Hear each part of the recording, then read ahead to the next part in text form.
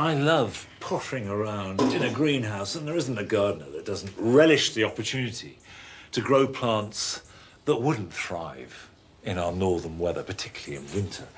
And so we have plants like pelargoniums that we're all familiar with. But the story of how we arrived at a plant like this is one of intrepid plant hunters, of heavy industry, of plant breeding and empire.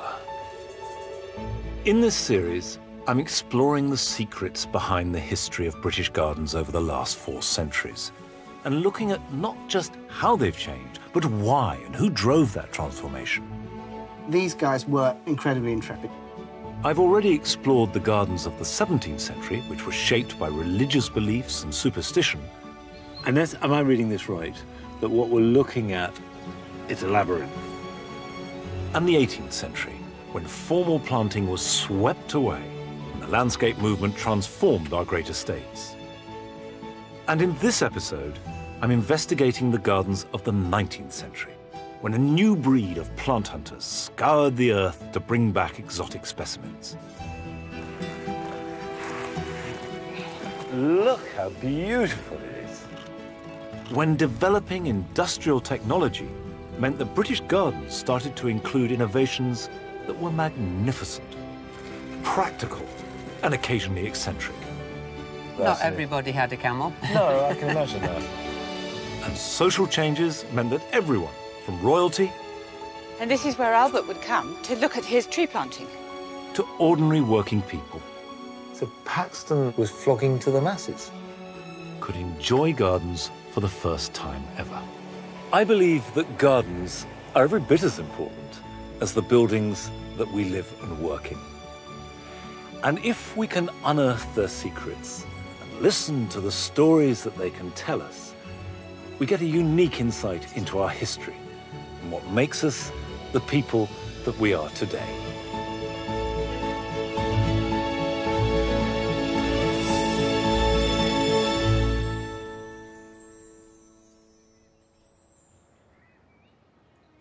I'm beginning my exploration of the 19th century gardens and the way that they reflect the huge changes brought about by the Industrial Revolution and the expansion of empire at Osborne House on the Isle of Wight. This was the home of Queen Victoria and her husband Albert, the 2 figures who dominated the era. When Victoria and Albert came here in 1845, they knocked down the existing building. They wanted to make an absolutely fresh start. Although Queen Victoria inherited at least 10 official residences when she succeeded to the throne, she and Albert bought Osborne 5 years into their marriage, specifically to make the first home of their own together. They took their inspiration from the villas of Renaissance Italy. Prince Albert was the driving force behind this, and apparently this view out across the Solent reminded him of his visit to the Bay of Naples.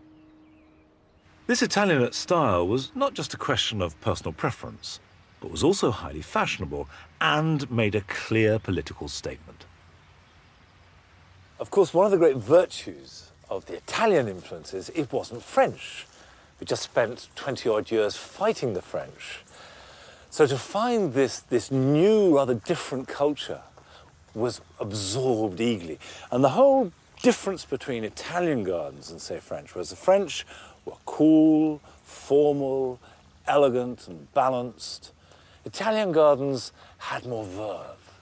Yes, you had the formality, but also lots of statues, lots of water, pots with lemons in them. And the formality was filled with plants. And of course, this exactly chimed with what the Victorians wanted.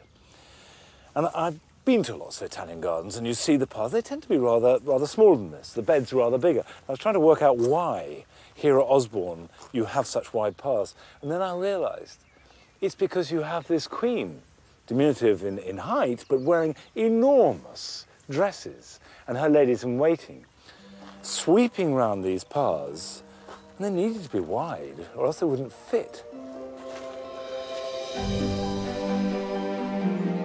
By the mid-1840s, when Victoria and Albert began laying out the house and garden at Osborne, Italianate garden design had become widespread and was a reflection of Britain's renewed confidence and wealth that followed the end of the Napoleonic Wars.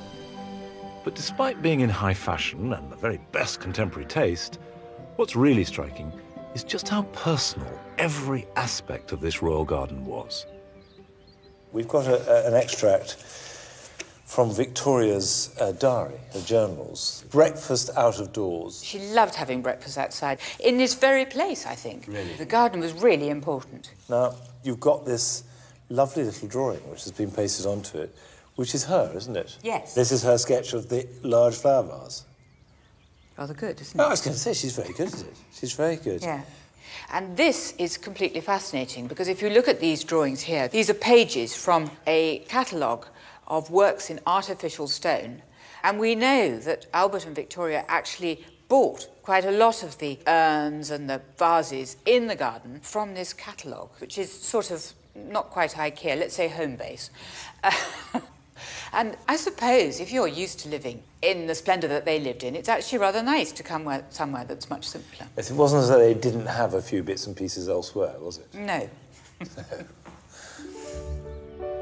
There is something endearing about the image of Victoria and Albert poring over catalogues and choosing a mass-produced urn or statue, and indicates a restraint that earlier monarchs and grandees rarely displayed. And if it also displays a lack of flamboyance, it does show a monarchy that is in tune with the modern world around them.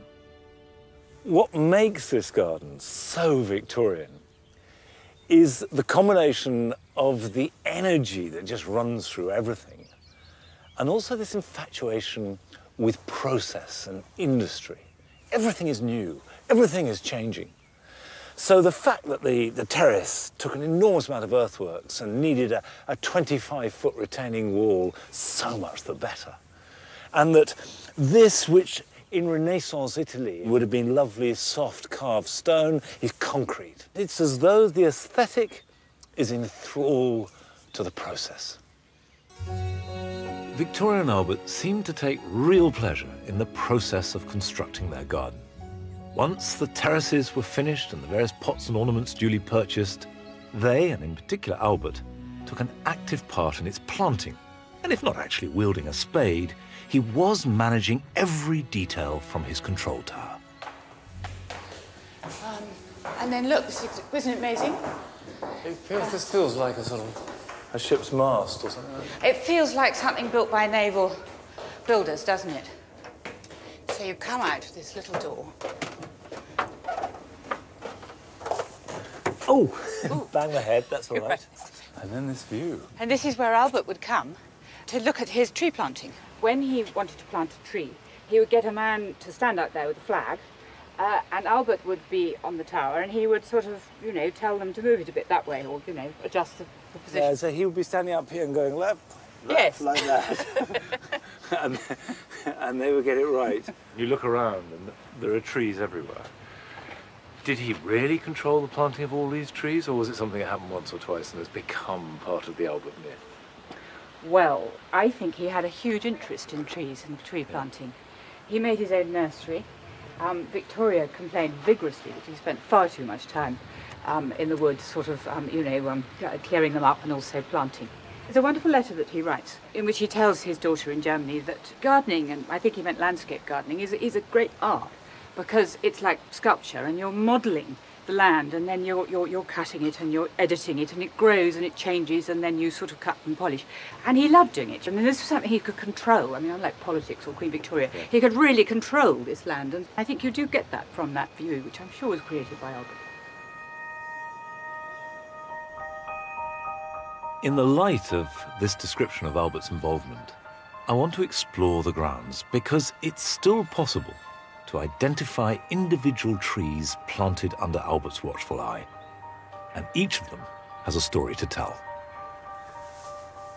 This is what we now call a Sequoiadendron giganteum, but was known back then as the Wellingtonia, named after the Duke of Wellington.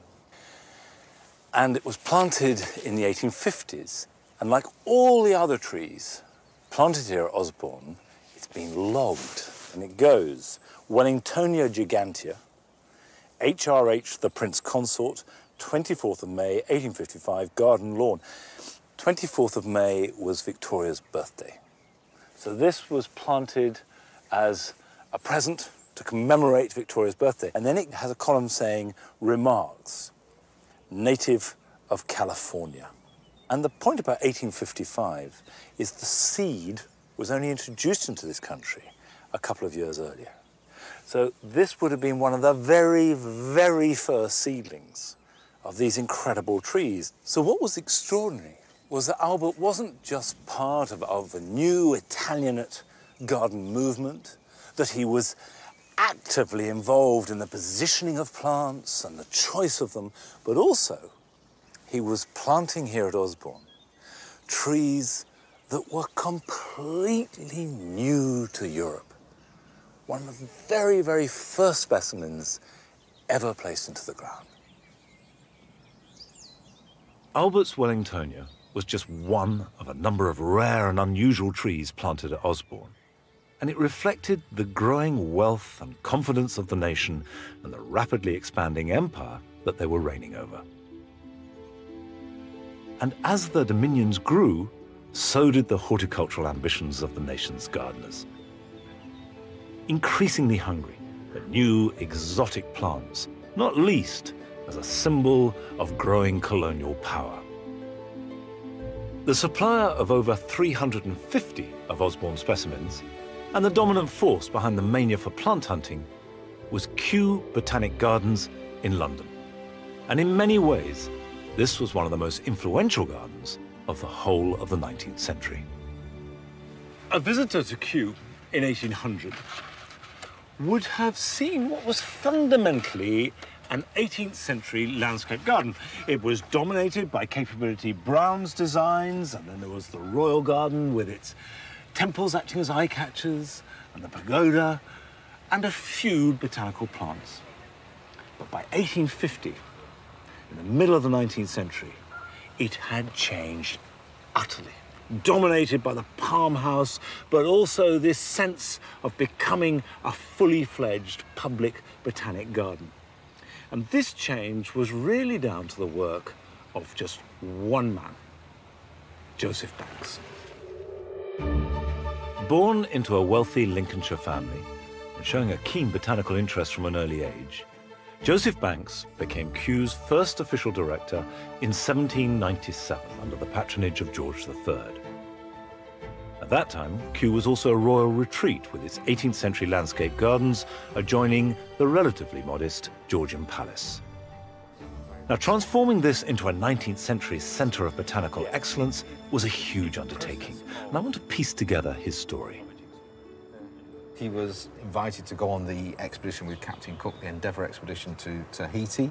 Now, as well as being invited, it was a really expensive thing to do, wasn't it? Well, it did cost a lot of money, but then, of course, he did have the money to support it, and he was self-supported and all. So he was prepared to spend his considerable wealth on plant hunting? Yes, absolutely. That's unusual, isn't it? That's quite something, yes, yes.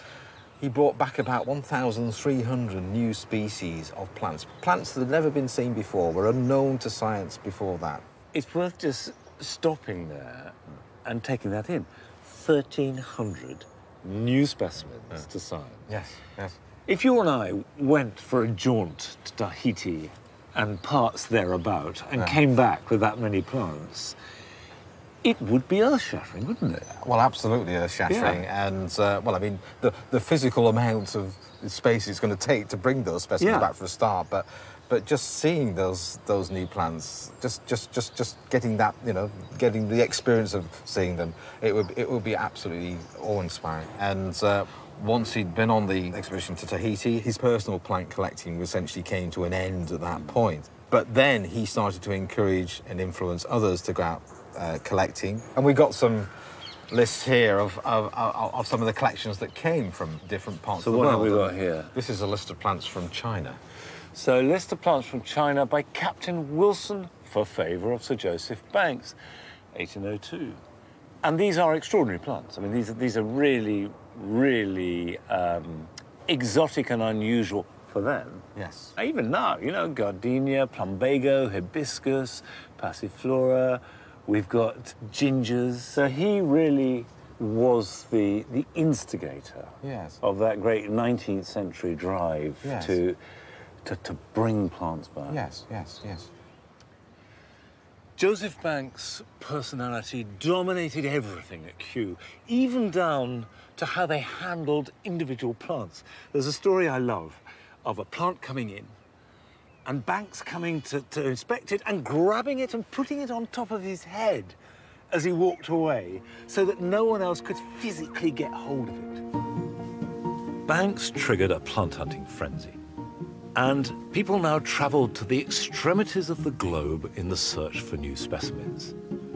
Banks was determined that Kew should become the greatest botanical garden in Europe, and he jealously laid first claim to any new plant that arrived on British shores. I've always been fascinated by these early plant hunters, not least because one of my forebears, George Donne, was one of them.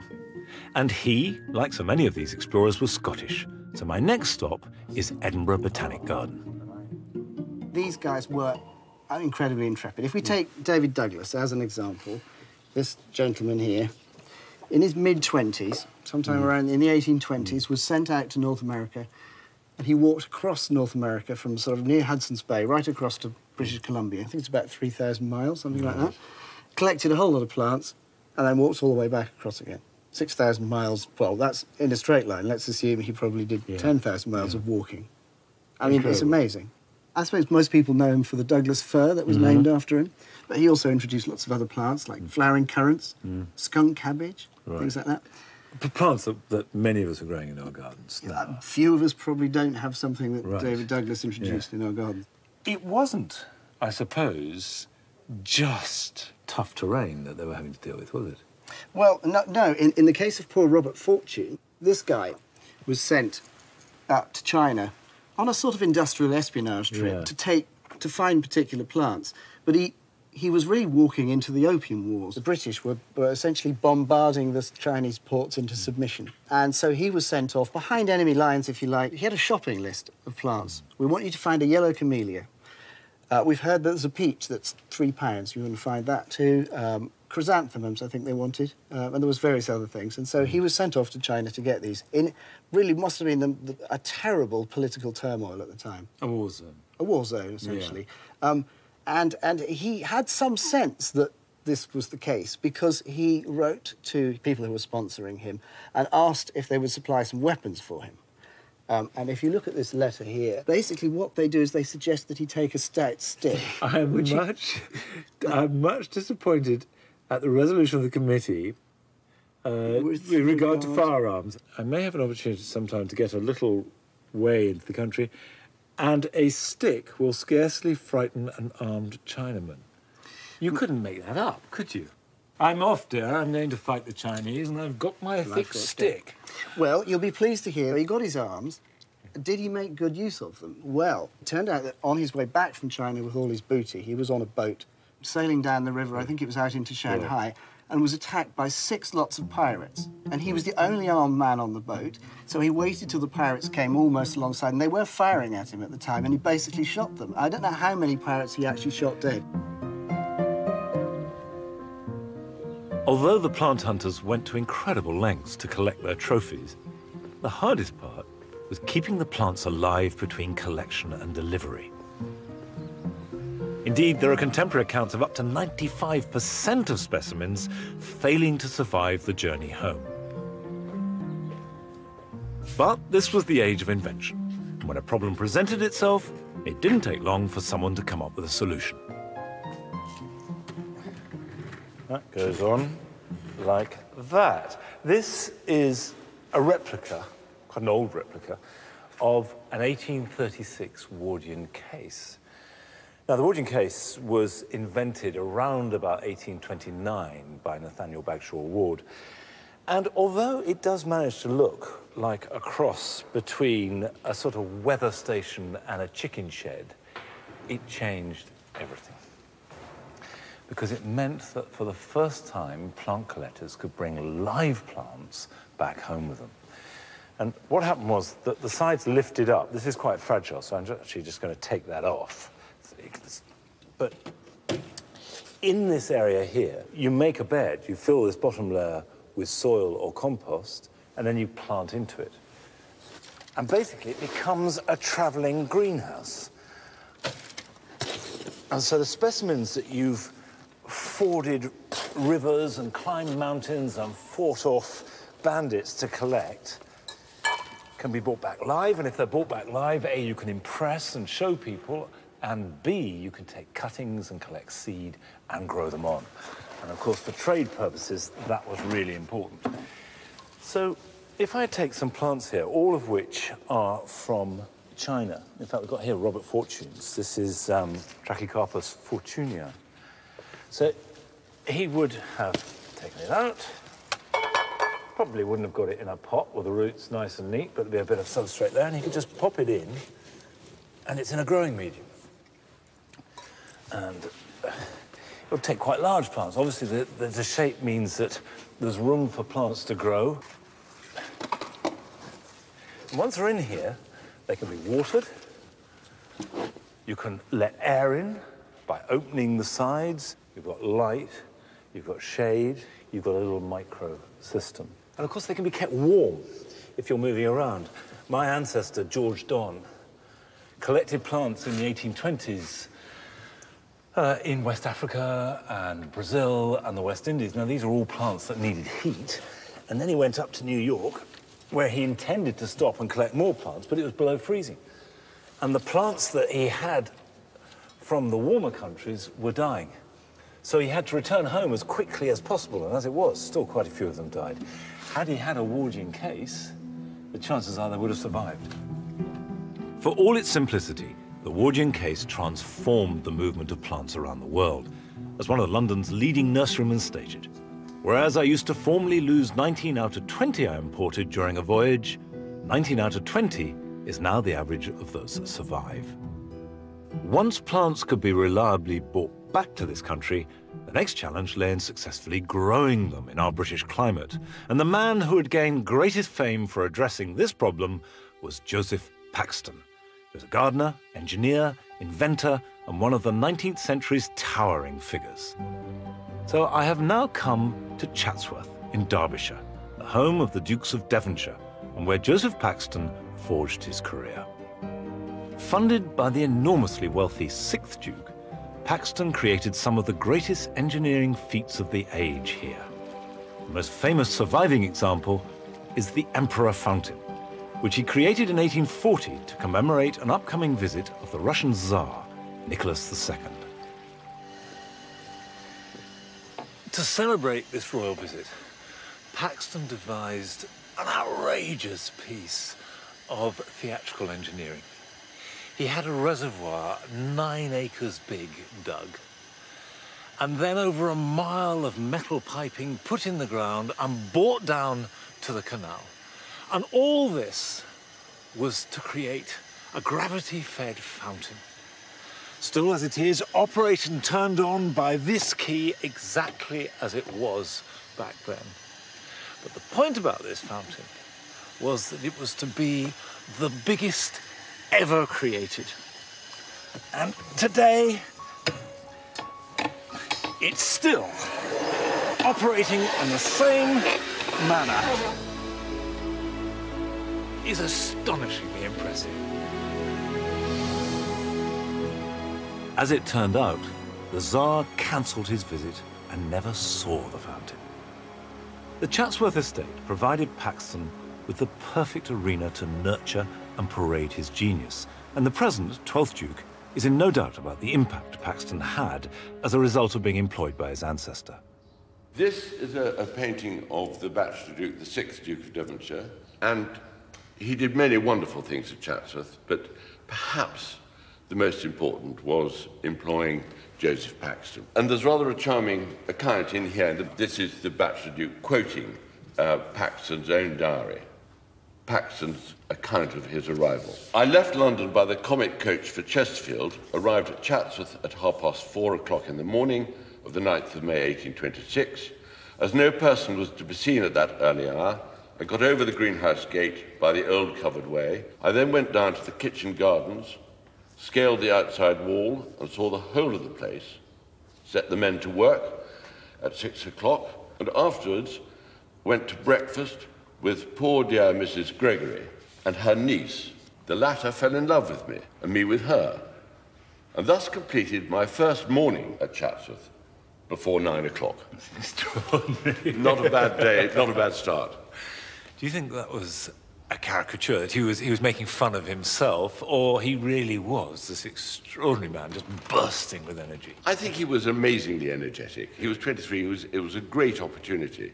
Chatsworth was already a well-known garden, and the Duke was a well-known collector of plants, and to go there as head man, aged 23, was a great opportunity. So, of course, he was very, very excited. Did it start straight away with radical change, or did that grow? I think it started straight away. I think that they were absolutely suited to each other.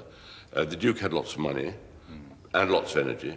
Paxton had even more energy and brilliant ideas. Do you think that this would have happened if these two men hadn't met here at Chatsworth? I think Paxton would have done it. I cannot believe that genius, which is what he was really, would have been suppressed. He'd have found another opportunity somewhere else. Chatsworth would have lost. The sixth Duke and Paxton between them created one of the great gardens of the age. The Duke used his wealth to indulge his passion for plant collecting, and Paxton employed his energy and genius to create 22 glasshouses to contain them. One of these was revolutionary, and was to have a huge influence on glasshouse design and gardens for the rest of the century. This site, where the modern May stands, is all that remains of Joseph Paxton's incredible great conservatory. I've got a photograph of it here. It's this monumental glass structure, and the base of it is this wall, and there they are. There are the walls. And I've seen pictures, but until you come here, you don't get a feeling of what an audacious project it was. The glass must have been as tall as those trees, and the path through it was wide enough for 2 carriages to go side by side. And Paxton, with no training, made this structure in 4 years that transformed everything.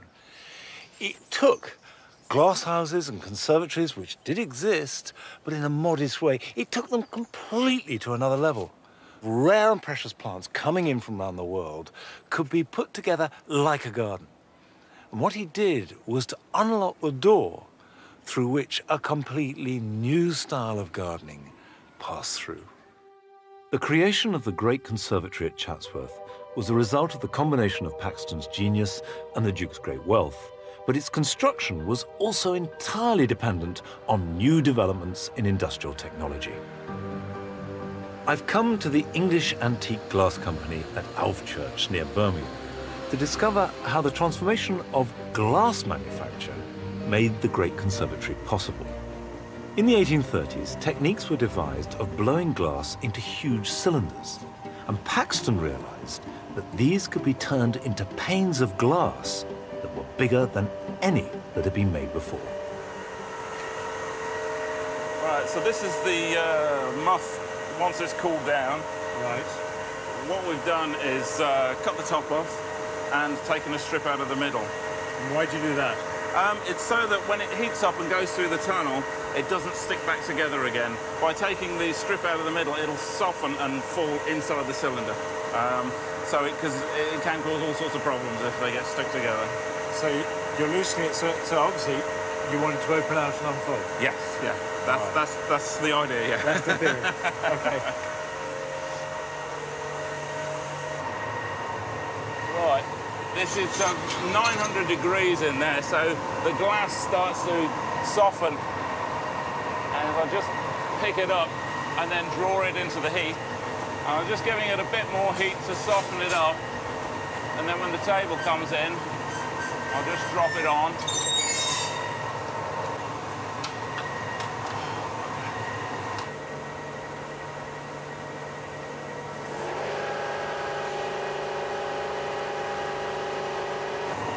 So that's just simply flattening it? Yeah, just push it down on it and flatten it as best as you can.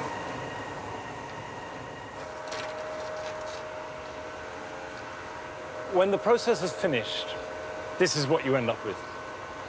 A sheet of slightly wobbly, very beautiful glass, not particularly big by our standards, quite heavy. But this process meant the glass could be made that was much bigger than anything previous, was lighter, let in more light, and it revolutionised the way that glass houses could be used and the plants that could be grown in them. Paxton's experimental use of technology to create his great conservatory spurred on others to push the boundaries of glasshouse design, and his greatest influence was at Kew, which by then was in dire need of outside inspiration.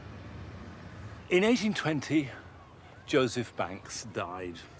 And this was a blow because he was absolutely the guiding light of Kew. Nevertheless, the garden was still functioning. It was receiving plants pouring in from all over the world. And this in itself was proving to be a problem because the glass houses weren't up to the job. These plants were growing. Some of them were bursting through the glass at the top, and Kew was literally running out of space. Something had to be done. William Hooker was appointed as new director, and his first priority was to create a new palm house. In 1844, Hooker employed Decimus Burton, who had worked on Paxton's great conservatory, to design the greatest glasshouse the world had ever seen. And it was to be 25% bigger than the one at Chatsworth. Burton based his design on the upturned hull of a ship and used the latest wrought iron technology to span its enormous widths that were clad with 18,000 panes of glass. Now, for the first time, Kew had the perfect home for its collection of exotic plants. It feels like the rainforest, which presumably very, very few people would have known what that was like. I agree. Yeah, you know, nowadays we take it for granted. We can jump on a plane and end up half the other side of the world. I like the fact I'm being dripped on. That's part of the rainforest experience. That's the rainforest experience. It was very experimental. Yeah. They had to try different things out at some points and increase the ventilation from the roofs to draw the heat out. How does it work? I can show you. We've got box vents that run around the lower part of the house. Yeah. And then we've got vents on the vertical parts that are above. And they're all manually controlled here in the palm house. So essentially, in all of these little boxes here, you've got a few buttons. And if I press... that's not manual, that's electronic. It's electronic. As you say, back in those days, you would have had a winding system and it would have been a lot more intensive to work on. But here, I just press this little button and you'll see the vents opening above you. Now, it's really important to maintain this humid tropical climate. Yeah. So we do control it. I tend to try and keep it about 25 degrees before opening up these vents. In 1848, how was this heated? It was heated by having boilers underneath the ground, beneath where we're standing, and then having cast iron pipes that ran under these grates. So they came up through the vents, the heat rose up? They came up through the base of the house. There's still something beneath the ground. Let's have a look. Now, what's this? So this is where the original boilers would have been. There were 6 in this wing of the house and 6 in the northern wing of the house. So they were split across the basement. And how were they fired? Well, they were fired by coal, which was brought in from a tunnel, which is just through here. So that's the end of the tunnel. This is the end of the tunnel. It goes about 150 metres, pretty much to Kew Road. Yeah. And there was a miniature train track running down here, and then they would have had the carts being pushed along this little train track, up and down this, all day, to fill these boilers full of coal. So a railway system. A mini railway system underneath the lawns of Kew Garden. See, I love the way that there's just such a fearless energy about this, isn't there? You know, yeah, let's build the biggest glass house ever being done. Let's use a new material. You know, let's build a railway system underneath to fuel it. I tell you, the Victorians, they were really forward-thinking and ambitious. And presumably quite a lot of coal at that, because it's warm. It must have always been quite a big thing. There'd been a huge amount. If you think on a winter's day when it could be -5 outside, they're still having to heat this building to at least 20 degrees Celsius. It would have been a huge amount of materials.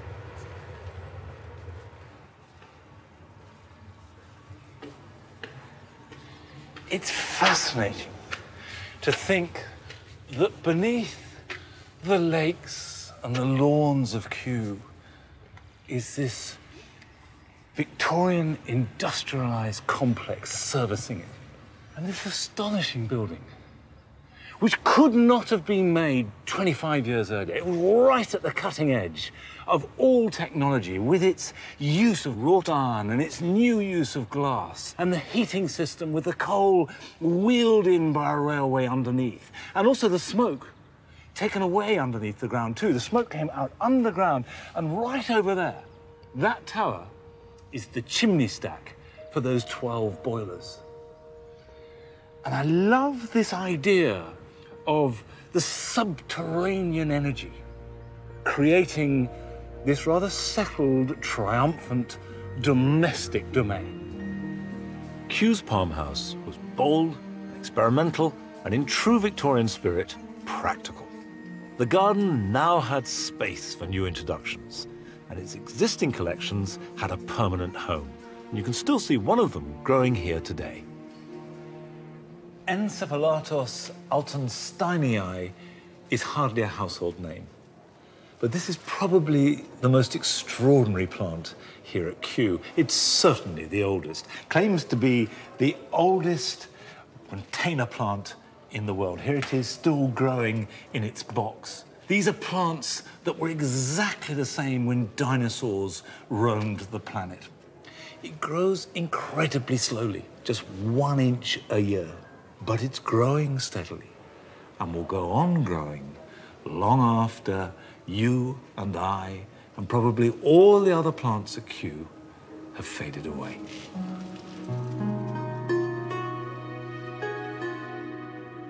By 1849, Kew's tropical plants were housed in the greatest glasshouse the world had ever seen. But during its 4-year construction, another factor meant that even bigger and better glasshouses were now possible. For over 20 years until 1815, Britain was desperate to raise money to fight the Napoleonic Wars, and amongst many other things, glass had been taxed and was therefore very expensive. But in 1845, the glass tax was removed. So William Hooker commissioned Decimus Burton to create a glasshouse that was even bigger.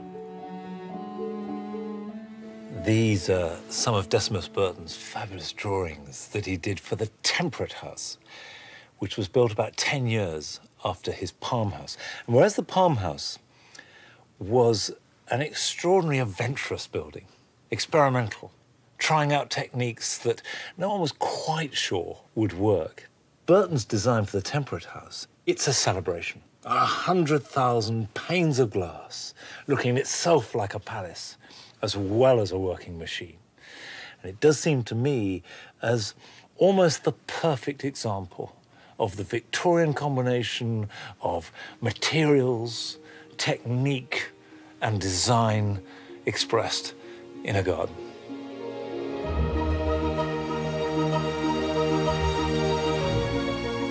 As a result of the technology used in these buildings, the Victorian gardener was spurred on to grow more and more exotic plants, although some attempts were more successful than others.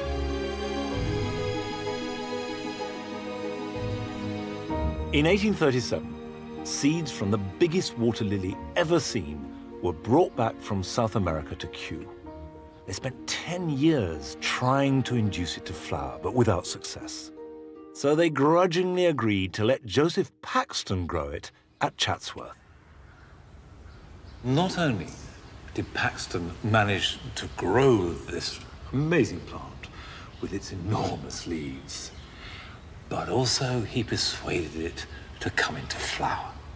So it was Chatsworth and Paxton that had the honour of presenting this flower to Queen Victoria, and not Kew that had shared the precious plant with them. Behind Paxton's success lay the combination of botanical curiosity and practical horticulture, the two coming together to grow this wonderfully exotic plant. I've come to Edinburgh Botanical Gardens, where they continue to nurture this extraordinary water lily with the same passion as our 19th century forebears. You know how deep it is, and this is uncharted water for me. So what we'll do is we'll collect the flour.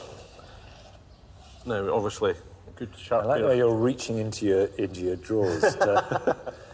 So he's on a very prickly stem. Yes.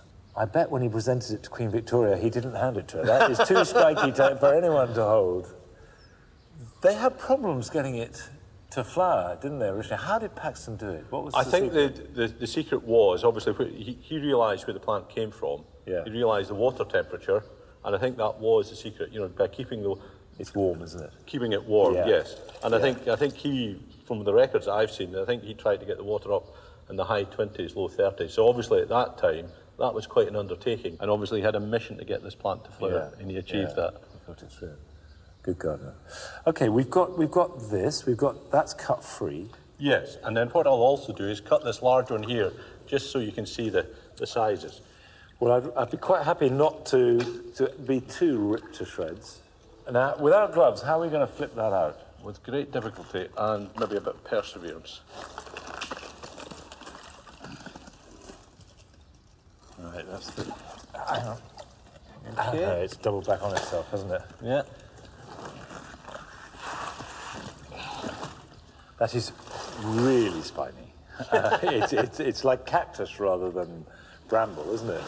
But look how beautiful it is. The colour, the structure, the shape. It's more beautiful on the underside than on the top, but you can see how that someone like Paxton would have looked at that. And as well as his horticultural eye, his engineer's eye would have seen how structured it is to take this big span. Nature's very own engineering. It's a kind of cliche, but we've got so blasé about the wonderful, the extraordinary, the amazing things. We see it on television, we see it on the internet, we're flooded with images. You forget the wonder that they must have had when this first came back and they saw this enormous leaf or heard about it. Yes. And then obviously for Paxton then to have this urge, this need, and also the skill to grow it successfully to this size and to flower it for the first time, it must have been a phenomenal achievement. And we close it up before like that. Really, just wow. We've preserved it for posterity. As the new technology meant that exotic plants weren't just being collected, but successfully grown, so more people had the opportunity to see and enjoy them. And when Paxton succeeded in inducing the giant water lily to flower, what rankled Kew was that he advertised his triumph by standing his daughter on one of the giant leaves. By the 1840s, horticultural news of this kind was spreading beyond a botanical inner circle. Improved print technology, an end to the tax on paper, and increased literacy meant that a growing middle class could read about it. Right, tell me what we've got. This is the first popular gardening magazine. And this is 1826? This is 1826. Conducted by J.C. Loudon. Now, tell me about Loudon. This is John Claudius Loudon. Right. And he's this incredible workaholic writer, journalist, campaigner. And he sets upon himself to, I think the quote is, raise the intellect and character of all who conduct horticulture. And who's this for? Well, this started off quarterly and cost 5 shillings, which about £20 equivalent. So this is not your working man gardener. This is somebody who employs a gardener. So what you find in here is a mixture of the latest news about new procedures. It's about keeping up to date. Right. But he goes around the world. The gardens of Denmark, for example. It's not the sort of thing that's going to leap out the newsstands, is it? Well, it did actually. It? So what sort of sales are we talking about? The first issue sold 4,000 copies, which in those days, that's pretty impressive. Was this the only garden magazine around? No, not by a long shot. This was such a success. There was such an appetite. The really successful, arguably most successful garden magazine of the 19th century is this one, Gardener's Chronicle. This is a weekly magazine. Yeah. And this is sixpence, so this is really affordable now for... And full of adverts, I see. Absolutely chock-a-block with adverts. And here we've got an advert for... Sir J. Paxton's patent hothouses for the million. It's a really catchy little title. So not costing $1 million, but just for the hoi polloi. Very different to Chatsworth. So Paxton was flogging to the masses. He was, and got very rich in the process. The middle classes could now keep abreast of all the latest horticultural advances. And as well as reading about them, they could now see them too. Until the mid-19th century, gardens full of new and unusual plants were largely the preserve of the wealthy and botanical elite.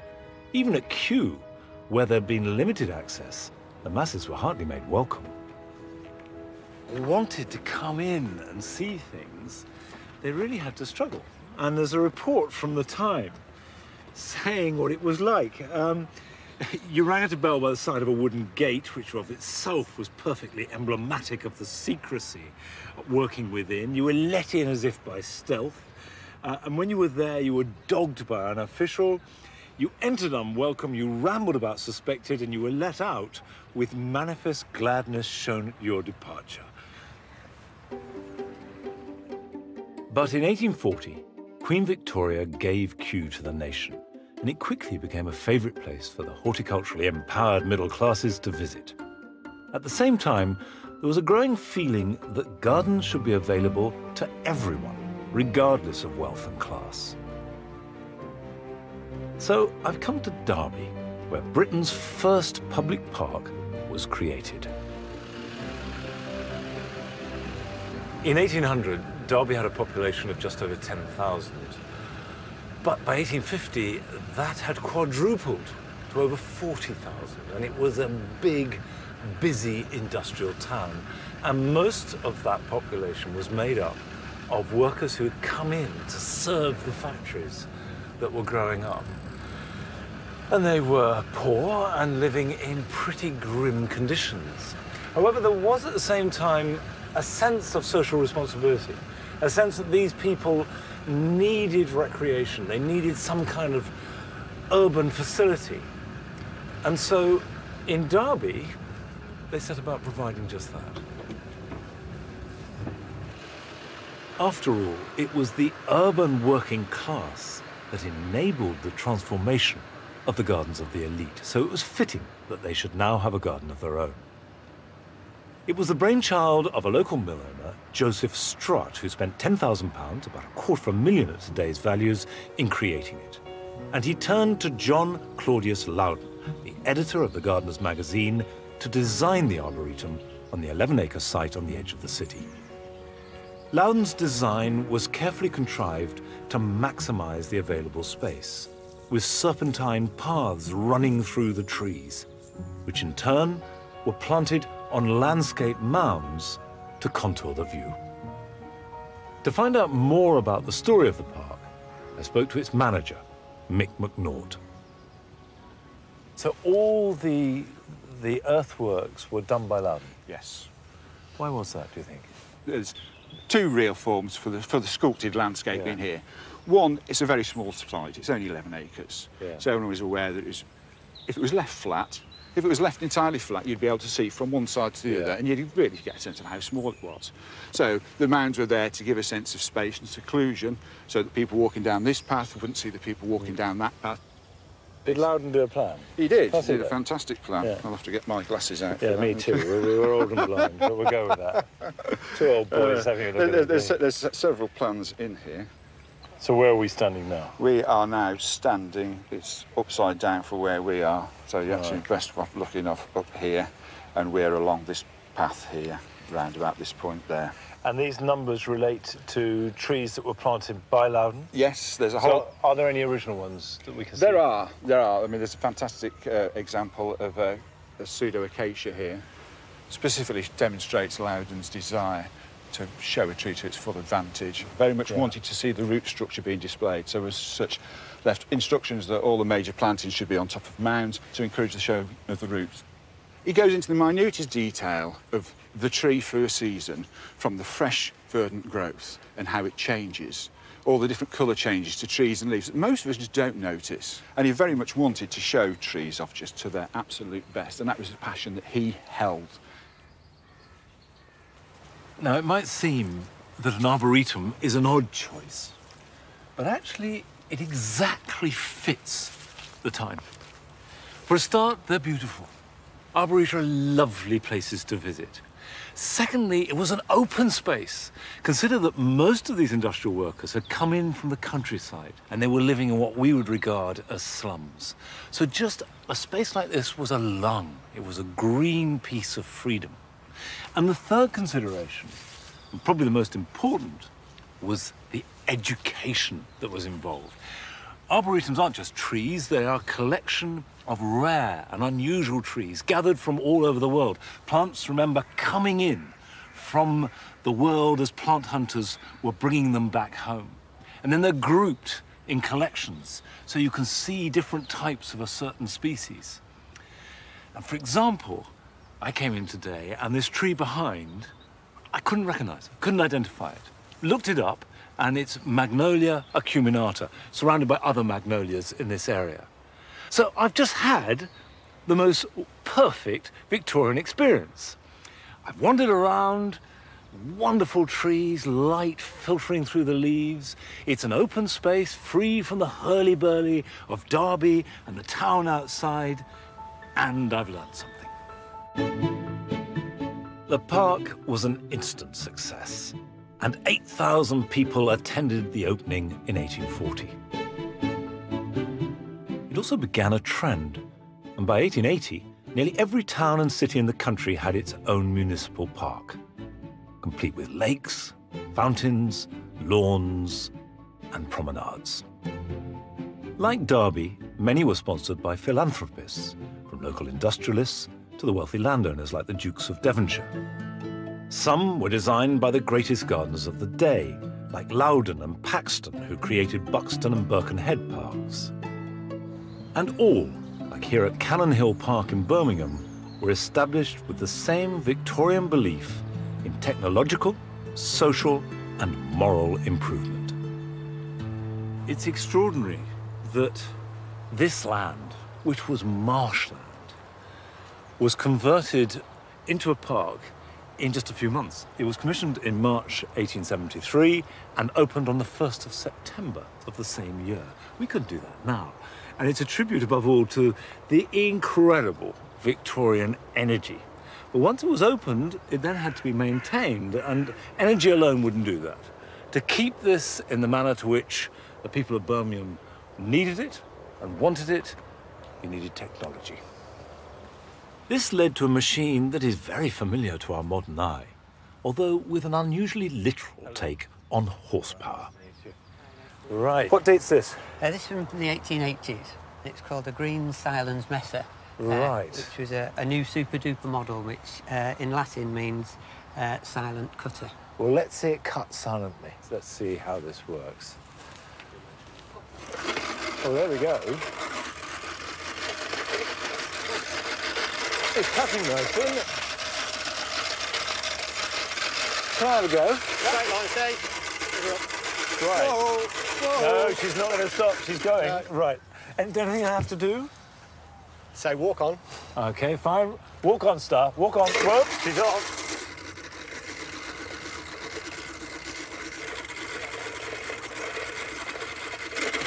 Whoa, good girl. How much would this have cost in 1885? Around about £50. It's quite a lot of money. Yeah. And the lady that asked us to have a look at this one, she said the coachman had some tricks that didn't want the horse to sort of poo on the lawn, so he used to take the horse and the lawnmower over to the bushes where he'd do a little whistle. The horse would relieve itself, and then they could go back out and cut more grass. That is really clever, isn't it? I mean, to poo on the whistle is extraordinary and a great trick. One of which we'll just leave that where it is. So, I mean, that's actually not a stupid consideration. You don't want horse muck all over a lawn. What about hoof prints? So they would have had leather boots. Why is she not wearing leather boots? We tried them this morning, but she didn't like them. I think they're the wrong colour for her. Really? The wrong style? Yeah. Wrong heel on them. These are the leather boots. This would have been a donkey boot, and you can see how much wear it's had. Oh, yes, look, it's worn. Yeah, that's it's ready for resoling. These would have been pony boots. Those are the horse boots. Up to the Shire horse boots. That's wonderful, isn't it? I mean, they even went up to an elephant lawnmower and a camel lawnmower. Really? Of course, elephant and camel's ideal for walking on grass because they've got such a big foot. I've got a picture here of a camel lawnmower in the 1800s. So you have. And that would have been a normal horse mower from the same sort of period. But presumably that's a gimmick. Not everybody had a camel. No, I can imagine that. Although these mowers required quite a lot of man, horse and occasionally camel power, it meant that it was possible to cut grass more quickly, more often and more easily than ever before. And for a public park, it meant it could all be done more cheaply. Manicured lawns and exotic trees became a mainstay of public parks, subtly reflecting the technological advances and inventiveness that had transformed gardens across the country. But it was the arrival of colour that provides probably the most enduring legacy of Victorian gardens. We take this for granted now, but it wasn't until about 1860 that flower beds were introduced at all into public parks. And these were the fruits of the plant hunters who had risked life and limb to collect them, and the botanical gardens like Kew and Edinburgh who had learnt to nurture them. To find out more about these famous Victorian planting schemes, I spoke to the horticultural historian, Brent Elliott. Here's a particularly famous carpet bed. This was carried out at the Crystal Palace in 1875. It depicts a butterfly. And in the 1880s, this style of emblematic or zoomorphic patterns in carpet bedding spread around the world. You could say it was the first international style since the English landscape garden. But that creativity doesn't come out of nowhere. What was it that provoked it or enabled it? You needed a range of plants that wasn't available as natives. So you needed the plant introduction and you needed the technology to keep these plants going. Why couldn't this be done with native plants? They all have a tendency to be basically green. And if you wanted different reds, blues, and yellows, then you did have to rely on foreign plants. The one plant of European origin in this bed provides the green background here. So the combination of all these things means that until the second half of the 19th century, this sort of thing would just not have been very feasible. From flowers in a public park, concrete urns in royal gardens, popular magazines for a new middle class, Wardian cases to collect plants by the thousand, to Kew's triumphant glasshouses, all were symbols of Victorian innovation, technology, and supreme confidence. This century of unparalleled energy and industry ended serenely, with one of the richest and largest empires ever seen on Earth, and the fruits of it were enjoyed by many, if not most of its citizens, not least with gardens packed with plants from all over the world. And they might have imagined this would continue indefinitely. But on the horizon, a few years away, was one of the greatest catastrophes the world has ever known.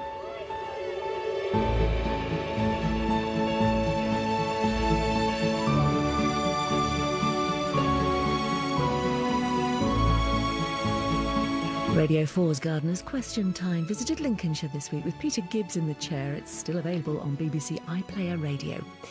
Next, here on BBC Two, John Irving adapts his own novel starring Michael Caine, Charlize Theron and Tobey Maguire, The Cider House Rules.